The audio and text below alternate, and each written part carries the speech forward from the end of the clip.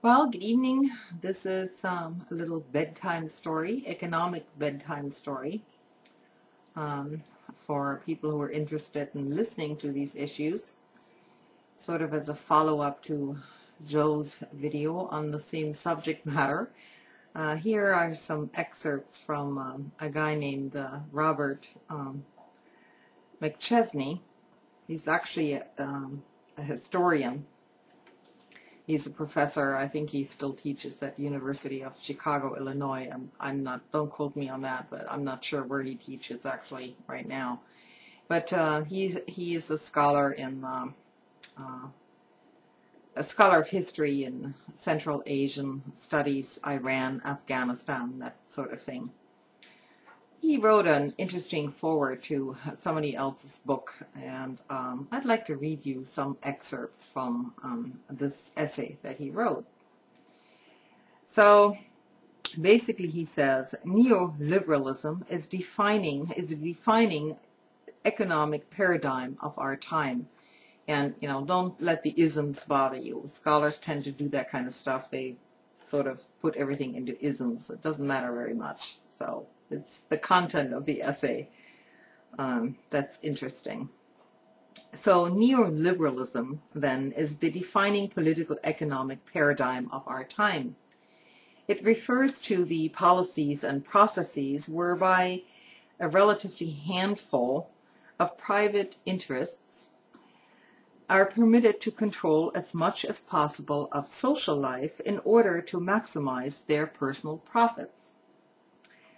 Associated initially with Reagan and Thatcher, for the past 2 decades, neoliberalism has been the dominant global political economic trend adopted by political parties of the center and much of the traditional left and the right. These parties and the policies they enact represent the immediate interests of extremely wealthy investors and less than 1,000 corporations globally.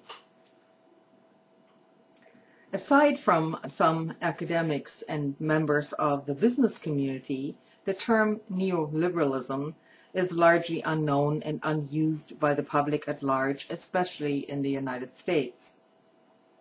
There, to the contrary, neoliberal initiatives are characterized as free market policies that encourage private enterprise and consumer choice, reward personal responsibility and entrepreneurial initiative, and undermine the dead hand of the incompetent, bureaucratic, and parasitic government that can never do any good, even if well intended, which it rarely is. A generation of corporate-financed public relations efforts has given these terms that I just mentioned and ideas as near as a sacred aura. As a result, the claims they make rarely require defense and are invoked to rationalize anything from lowering taxes on the wealthy and scrapping environmental regulations to dismantling public education and social welfare programs. Indeed, any activity that might interfere with corporate domination of society is automatically suspect because it would interfere with the workings of the free market, which is advanced as the only rational, fair, and democratic allocator of goods and services.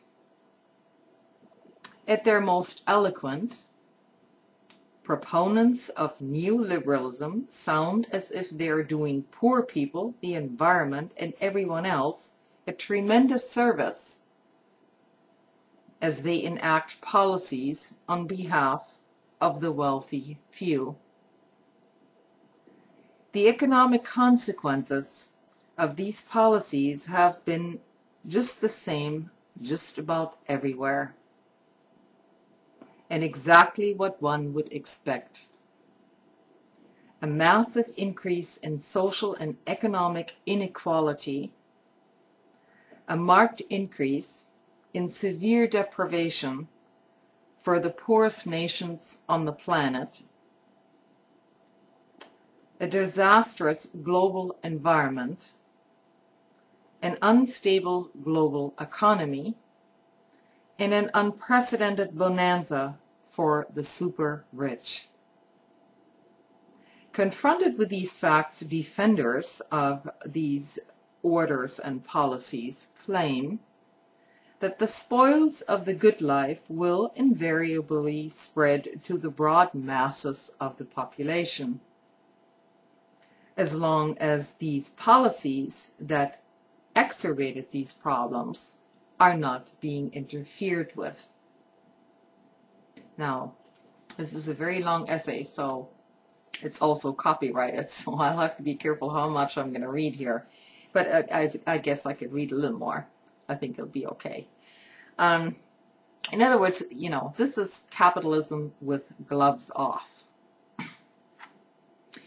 It represents an era in which business forces are stronger and more aggressive and face less organized opposition than ever before.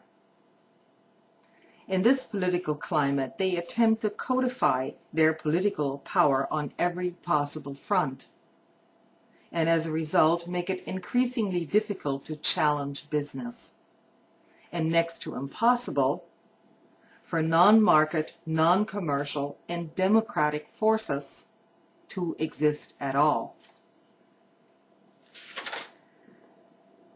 In other words, democracy is permissible as long as the control of business is off limits to popular deliberation and change, i.e., so long as it isn't a democracy.